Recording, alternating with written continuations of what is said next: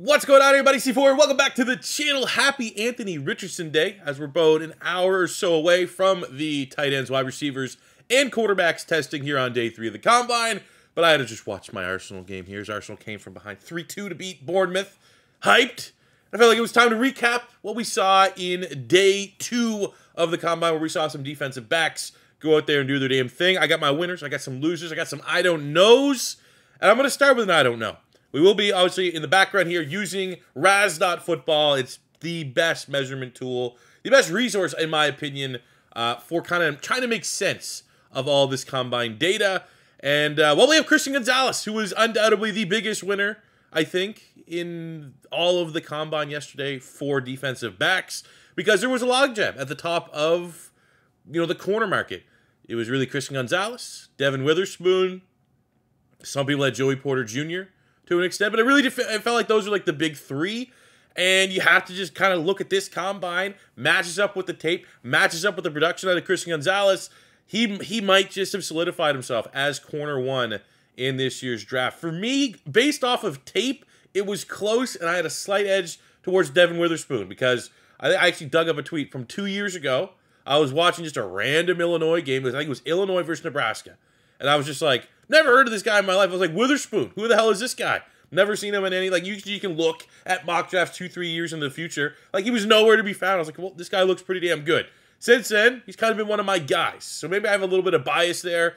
But I think with how we tested here, we got to wait for the Pro Day, Illinois Pro Day, to maybe get some testing numbers out of Devon Witherspoon, because there are some concerns, size concerns. He's like 180 pounds. You'd really like to see some data, some athletic testing data. Especially in the case where you have, maybe a 1A, 1B between Gonzalez and Witherspoon, and Gonzalez goes out and solidifies that he's a freak of nature type athlete. That's why we're starting this video with an I don't know, which is Devon Witherspoon. He made the thumbnail with a sad face because I really wanted to see him in test yesterday. In my opinion, he's the best tape out of any corner in this year's draft class, but corner is one of the few positions I think you really can put a lot of stock into the athletic testing numbers. A lot of time, it's not necessarily a make or break. You've seen, the Richard Shermans and the Josh Normans, just because I know those guys had pretty shit comment, and they can make it in the league. Dogs, if you will, those guys with that dog mentality, smart football players, they can get by at corner, but I do think, as it relates to the draft, top, first, second, third round, those are going to be the athletes. And you really want to see Devon Witherspoon out there testing with everybody. It's just a bummer that he was unable to, and I think it was something with his hamstring, and they interviewed him on the field during the NFL Network broadcast, and it sounds like he was uncertain to whether or not he'd be ready for the pro day. So it might just be a day where he has a private workout, and he'll work out for everybody, and we'll have to kind of wait for that. So that just sucked. It would have been awesome to see him out there. So, from the players that actually were there, big winner is Christian Gonzalez, who I think it's fair to say right now is corner 1 in this year's draft class. Definitely a target for my Philadelphia Eagles. I think maybe teams like the Detroit Lions, potentially the Raiders, are going to be interested in Christian Gonzalez. Anytime you get a guy, 6'1", 41-inch vert, 4.3 speed, long as well. Like, he just ticks off a lot of boxes. He's a smart football player, not just a pure athlete. Transfer from Colorado. I'm sure Deion Sanders wishes he had a player like this. Actually, there was 2. I'm going to talk about another Colorado transfer, Mekhi Blackmon, who went to USC. Man, prime time was just a couple years too late. Looking at some pro comps here, we got Jalen Ramsey. Yeah, we'll take that one. Obviously, there's some other ones, Deonte Banks, who we're going to talk about in just a second there as well. But, he's in that mold. He's definitely not Jalen Ramsey. Like, Jalen Ramsey still to this day, I'd even put him ahead of Sauce Gardner if I'm, like, grading corners that I remember coming out. Because I remember when Jalen Ramsey was coming out, everyone's just like, yeah, he's either going to be an all-pro safety or an all-pro corner. He can play every defensive back spot versus Sauce, which is just, like, more of a lockdown guy. And I don't necessarily think Gonzalez is in that conversation, but he's pretty close. If he was in last year's draft class, there's a shot he goes ahead of Derek Stingley. If that's truly what the Texans were interested in, was the height, weight, speed on the outside, not necessarily Sauce. If Sauce still had that, they might have fell in love with a freak athlete like Christian Gonzalez here. But yeah, I'm saying this, and I don't want to always just relate it back to the Eagles, but I am an Eagles fan, and this is definitely a position we're going to be interested in. Christian Gonzalez I'd love that at pick 10. Another winner, we get Deonte Banks from Maryland. He was one of the guys, haven't really done a deep dive yet. Haven't been able to see a couple broadcasts, feeling like that's why I do. Like that's why I never take myself uber seriously, because I don't go into the deep depths of the internet to get all 22 footage. A lot of times I just watch the games play. And I'll like, all right, let's watch the broadcast footage. I'll get some chop-ups, whatever's available on YouTube. I know Caddy Cuts on Patreon does a lot of cut-ups. It's really good. Probably I'll recommend that if you're looking for all 22. But Banks is a guy I was kind of uncertain about. Like a lot of people have as a top 50 player. Haven't watched a whole lot of Maryland. But boy, oh boy, he looked every bit of the athlete. Ja'Cory Bennett, I'm not going to talk about him today. He's more of a slot. Also tested very well. But Banks, 42-inch vert. Third, what is that? Almost, was it the third fastest? He was one of the fastest, 4.35. It's just outstanding. At 6 feet tall, almost 200 pounds. We got some comps here. Byron Jones, Marshawn Lattimore. Like, you love seeing that. You love seeing those types. Again, not probably out of all the top corners now, and with this testing, he's going to go in that upper echelon. I'm not going to be able to rattle off a bunch of stats or anything like that. I do know 38 tackles, had 1 interception, 8 PBUs last year at Maryland. But I couldn't tell you. Is he going? I don't think he's going to the first round. Probably second round now. Solidified himself there, but I'm going to definitely need to do a little bit of deep dive. And you know a little bit more about Deonte Banks, feel free to let me know in the comment section below. Guy that I do know a lot about, Riley Moss. Man, he did it. He went out there and did it for, what I'm saying? You like seeing this. You like seeing this, man. He's new age, happy for him. 6 feet tall, 39-inch vert, 4.45, track background. He's been one of the most productive corners in college football. He's been disrespected by saying he has to move to safety. It's the old adage, you get a running back that is kind of like Riley Moss, like, oh, they're a fullback at the next level. You get a DB like Riley Moss, oh, they're a safety at the next level. And I'm pretty sure Iowa has another one.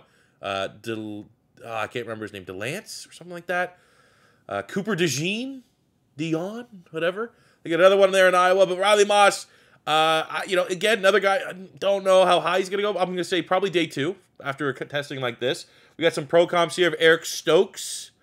You could take Murphy Bunting there. He's had a nice career so far for the Tampa Bay Buccaneers.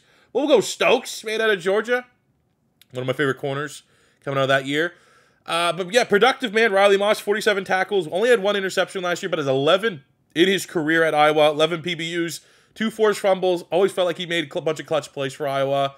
And I'm just happy to see that he tested very well. Definitely helped out his draft stock, and I think you could see him going 3rd round, 4th round, somewhere in that range.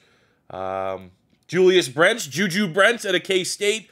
A lot of people were kind of gassing up, myself, hoping that he could be this year's Tariq Woolen.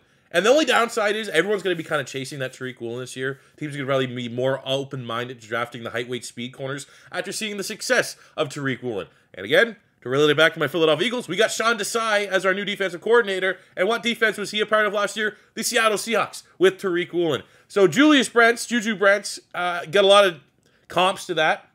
And outside of the speed, pretty close to Tariq Woolen. 6'2", almost 6'3", 200 pounds, 41-inch vert. He just jumped out the gym. Agility is outstanding for a big, long corner like that. Would like to see maybe a little bit better in the 40-yard dash time, especially if you wanted to get that true Tariq Woolen comp.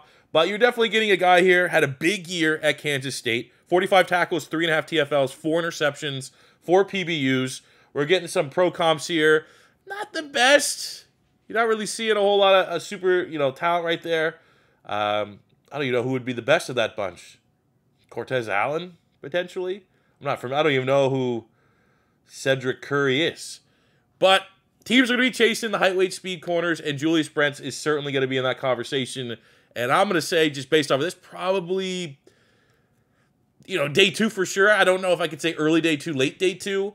But I've seen a little bit of him. Actually, he's probably been the guy this weekend that I've kind of done a little bit more of a deep dive in. He looks good, man. Looks smooth operator. And I was actually kind of surprised by the agility, because usually you get these guys, man, they're stiff. They can't get their hips turned around. And the fact that out in space, he was a fluid mover, that definitely helped him out. So, I mean, again, teams trying to hit on that Tariq Woolen wave. Could potentially looking over drafting Julius Brents, but he have definitely helped himself out here today. The most productive corner in college football, Emmanuel Forbes out of Mississippi State, had himself a day. If you can get over the fact, 166 in the weight. Explosion, I mean, those aren't bad numbers. Those are acceptable. But running the 4.35, He needed to run that if you're coming in at the combine at 166 pounds. We got some pro comps, Champ Bailey, DRC, you got Greedy Williams in there. But when you look at the numbers, man, the production for Emmanuel Forbes, he's going to be one of those guys that if he slips, like right now he's kind of been mocked in the cusp of like first round to mid-second round, somewhere in that range, which is still a decent draft grade for him. But it's like one of those things, if he ends up being an absolute baller, it's going to be one of those guys you look back in hindsight and be like, why did we overthink it? Last year, he had 46 tackles, 6 interceptions, 3 pick sixes, 10 PBUs. In his career, 14 interceptions in 3 seasons at Mississippi State, and he has 6 defensive touchdowns. He is the most productive, and like he's definitely, out of all the corners we're talking about, the overthink it corner of the draft. I think he should go first round. I think with that time, unless you just completely don't, he thinks he's going to get bullied in the league at 166 pounds. Forbes, he's an outside corner. He's a starting corner in today's league, so definitely helped himself out. We got another corner that's being in that upper echelon of, like, some people might even think he's the #1 corner of the class. I personally don't think so, but I do think he's a first rounder. We have Joey Porter Jr. out of Penn State, 6'2", helped himself out with a nice bench press here today. I actually think that just went live. 4.46 in the 40 for a big corner. That's not a bad time at all. Great testing in the broad jump. For some pro comps here, AJ Terrell is an outstanding comp for him. I feel like that's kind of where I was actually going. He was on my short list of comps when I was getting ready to type this up for the old Patreon. Go check out my Patreon if you want to see my draft content coming this coming week. But Joey Porter, very aggressive corner. That's kind of the reason why I've been a little worried from the standpoint, like he might be a flag magnet in the NFL. But if you are looking for a very physical corner that tested out pretty well from an athletic standpoint, Joey Porter Jr. is going in the first round. I think, I've always kind of had Witherspoon and Gonzalez firmly ahead of him as 1 and 2. He's kind of in that mix of, like, he could be my 3rd corner in this year's draft class. But there's definitely a really good player there. And I kind of see the way that he's played at Penn State. I think he's going to be one of these guys that still has his best football ahead of him. So there is a ceiling there for Joey Porter Jr. to continue to develop. But he had a nice day. Definitely arrows up for Joey Porter Jr. Another one of the first-round corners that have been here, here for the minute, in the discussion for a minute. We have Cam Smith from South Carolina putting up a nice score there. 6'1". You got great in the explosion grade there with his vert and broad. 4.43 is good enough for the 40-yard dash. But kind of like, Forbes, a little bit slight, 180 pounds. In that, Forbes, Cam Smith, Devon Witherspoon, where, yeah, there's a little bit of weight concerns. Are these guys going to get bullied to the next level? I've seen enough corners talk about weight not really mattering. And then if you just want to generally look at, like, well, you're not going to be able to carry that weight at the next level. You might be able to get away with it at college. Different but similar positions. Devonte Smith for the Philadelphia Eagles. That was his overwhelmingly biggest knock, was he's not going to survive in the league because of his size, and he's been outstanding for the Philadelphia Eagles. Absolutely outstanding. I'm not going to say he's the best wide receiver from that class, but I think he's right there with Jamar Chase and Jalen Waddle. You're going to get 1,000 yards here as a wide receiver too. He was outstanding this season for the Philadelphia Eagles. Makes ridiculous sideline catches, and he's kind of put to rest all of those size concerns because he was such a lightweight in college. So I don't think it's going to be that big of a knock. I'm not going to personally really hurt any of these guys' draft stock or how I think they're going to do in the league because they're under 200 pounds or under 190 pounds. For Cam Smith, we got a DRC comp. We'll stay with that. We get these comps. We'll give them the more favorable ones. And Dominique Rodgers-Cromartie had a hell of a career in the NFL. So let's, Cam Smith definitely solidified himself as another, I think, maybe late first round, early second round corner. It's an awesome year to need corners. And when you look at it from a Philadelphia Eagles standpoint, we need multiple corners. There's probably a bunch of people watching this who are saying, I would be perfectly fine with my team drafting 2 corners in this year's draft class. This is the year that you want to do it. A man that probably out of all the corners had the most riding on testing well, and he did a good job, is Kelee Ringo out of Georgia. 6'1", 207. From a size standpoint, height, weight, speed, he was supposed to be the guy. Definitely disappointing in the explosion. Definitely thought he'd have a bigger vertical than that. But the straight line speed, 4.36 in the 40-yard dash. He's your project corner. And the tape was not good this year. He got picked on. I've seen the good games and the bad games. But it's like the good games were solid and the bad games were really bad.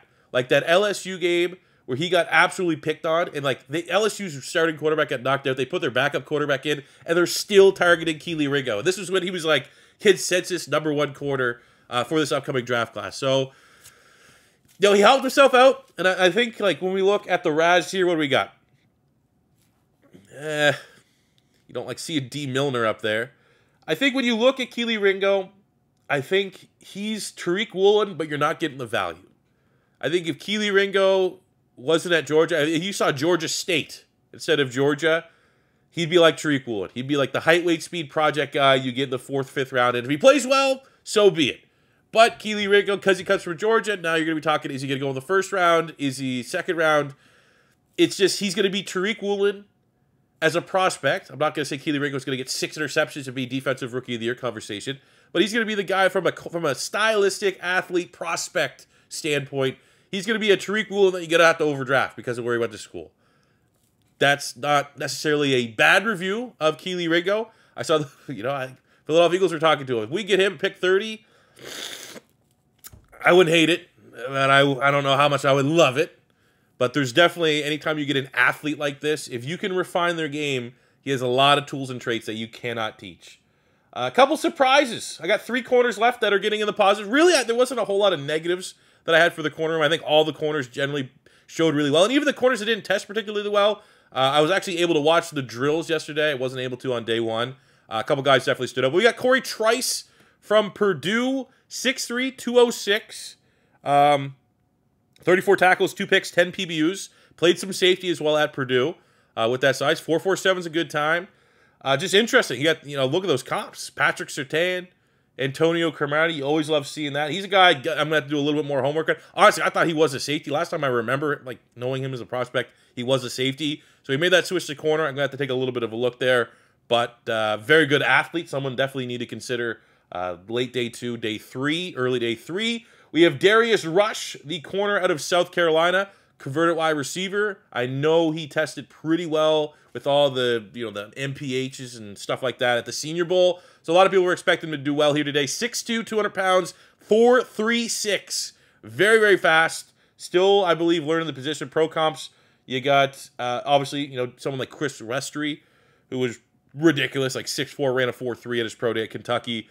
But a little bit of unknown, but, everyone is going to want the next Tariq Woolen, so I'm kind of trying to highlight some guys that could be that guy. And I think someone like Darius Rush's case, you're not going to have to pay a premium pick for him. Probably going to be looking 3rd, 4th round, somewhere in that range. And the best corner that didn't test the best, in my opinion, was Mekhi Blackmon. Colorado transfer, went to USC. Hell of a year at USC last year. 66 tackles, 3 interceptions, 12 PBUs. Didn't test the best, came in a little bit undersized. It's not a brutal testing, though. That's probably just a little bit below league average. For the pro comps here, we got Jack Jones, who had a hell of a rookie career so far. Rookie season. If you like, it's been his career so far with the Patriots.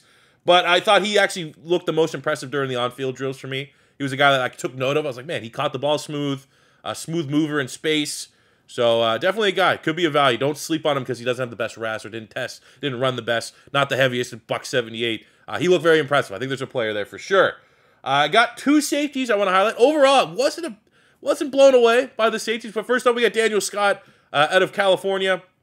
Very high RAS. Tested incredibly well. 6 feet tall, 210, 22 reps on the bench press, 4.45. Great agility grade, elite explosion grade. Pro comps here, we got Javon Holland, Juan Thornhill. Both those guys have been very solid so far in their NFL career. Scott, 85 tackles, 3 interceptions, 4 PBUs, 2 forced fumbles last year at Cal, so very productive. He has the production to match the athleticism.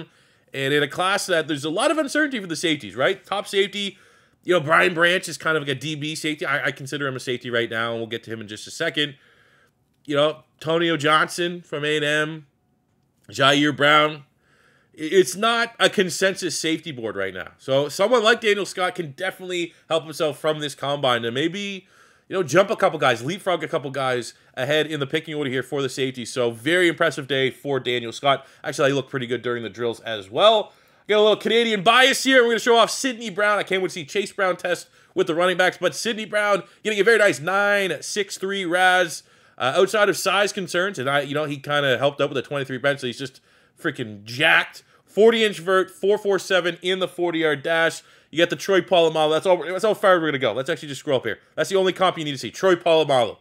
The Canadian Troy Polamalu. I love seeing Sidney Brown. Massive season at Illinois last year. 60 tackles, 6 interceptions, 7 PBUs. Made himself some money here today. Can't wait to see how his career kind of plays out. So congratulations to him. We have our second and final I don't know. Devon Witherspoon was our first I don't know just because he didn't test.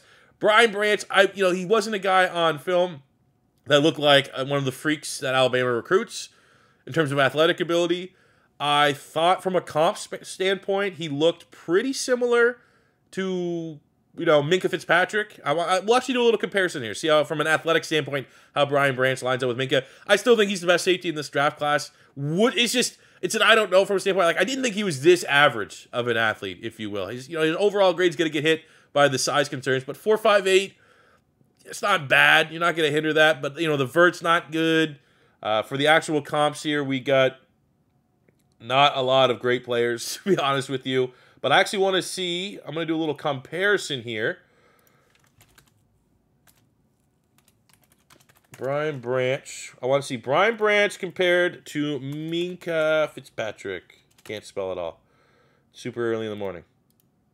Boom, let's go. I think, obviously, Minkah's going to go and be a pretty higher. And, yeah, even then, though, at least Minkah wasn't an elite athlete. Similar builds, about 10 pounds heavier for Minkah Fitzpatrick, faster, the 4.46. Brian, you can't. This is a perfect example of you can't write off a guy because he just had an average. Because he didn't have a bad combine, he just kind of had an average combine. Brian Branch, 90 tackles, 14 TFLs, 3 sacks, 2 picks, 7 PBUs last year at Alabama. Does it all, jack of all trades, which reminds you of Minkah.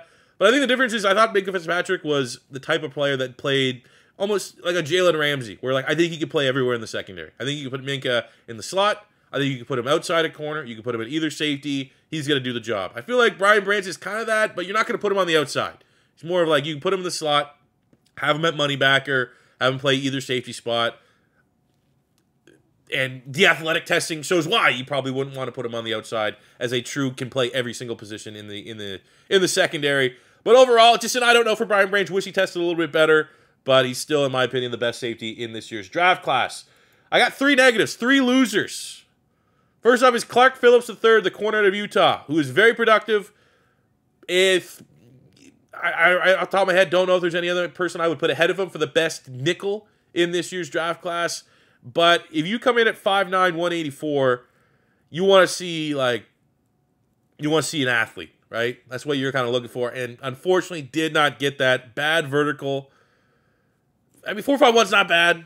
You're not going to, the speed, you're not really going to hammer him too hard about that. But, these ones here, especially for a slot, it was tough. It was a tough day. I don't know. He's going to be one of those ones, though, because of the bad testing. Maybe he gets slept on a little bit, and also he's going to get slept on because he's not an outside corner. But still, 24 tackles, 6 interceptions, 6 PBUs, 2 defensive touchdowns last year for Utah. He's been playing since a true freshman. Very good football player. Better football player than athlete. So he's one of those guys I wouldn't overthink. He's going to go to the Patriots and being an elite player. That's what's going to happen there. We have Jair Brown. I had him as my second safety. I'm not so sure. This is probably so far the guy that I was shocked. It didn't match up whatsoever with what I saw. I thought he was going to be testing very well. I thought we were going to get 4.45. I thought we were going to get 40-inch vert. He's an absolute playmaker. Luckily, he did play very well during the drills. I thought he did actually stand out during the drills amongst the safety group. But this was not a good day. Hopefully, he can improve these numbers at Penn State's Pro Day. Maybe they got a fast track there that can help him out. Tashawn Gibson's not a bad comp. He's been in the league for a minute. But I would say overall, my most disappointing player yesterday, in terms of my expectations for them, was definitely Jair Brown. Definitely saw a better athlete than what we got from a testing standpoint. The last negative was another one of my sleeper safeties. This one here, not as much as Jair Brown, but we got Jamie Robinson, the safety from Florida. Luckily, the bench press kind of helped him out there. But 4.59, I thought he was quicker. He's an absolute dog. Very good player. Player that's, again, going in that mold of a better player than an athlete. I just thought he was a little bit more of an athlete than this. Pro comps aren't the best at all. But Jamie Robinson, dog. Man, absolute dog. Does it all. Did it all for Florida State. 99 tackles, 5 TFLs, a pick, and 5 PBUs last year for Florida State. But much like Jair Brown, I just thought, generally speaking, the safeties were underwhelming yesterday. Kind of similar to day one, where it's all right, the D-line group was a bunch of freaks, and then when the linebackers went, a little disappointing. Day 2, corners looked outstanding. Safeties, not so much. So it's kind of showing on full display while eliminating, the massive portion of tape and breaking down players, the strengths and weaknesses of this draft class. Linebacker and safety are not particularly great. And it's not surprising that the combine results kind of reflect that a little bit. But overall, very happy as a cornerback-hungry team.